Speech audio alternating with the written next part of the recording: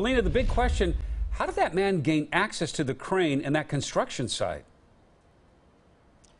Well, that's right, Jeff and Jennifer. You know, you don't have to go far in the city of Portland to find a construction site. These areas are typically secured with gates and locks and other measures. And tonight, the site involved is looking into how this man slipped through their security measures.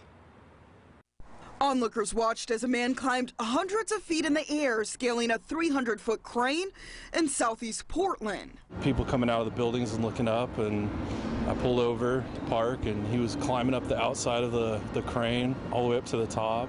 Streets nearby the construction site on Southeast Martin Luther King Jr. and Ankeny Street were closed as crisis negotiators talked to the man for 5 hours before convincing him to come down.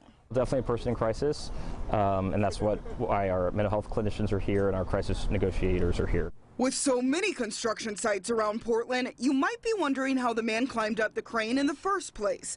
Vice President of Hoffman Construction, Dan Drinkword, tells KOIN 6 the man climbed over the construction fence and scaled the outside of the crane to get to the catwalk. Drinkword says there are security measures in place that make it difficult to gain access to the crane, but is unfamiliar with the specific prevention at this construction site.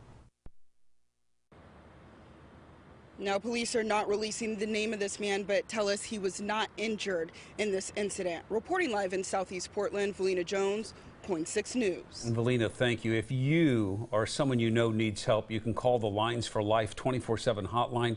All of the phone services are free and confidential. We have that number on your screen posted. We've also posted that online at KOIN.com.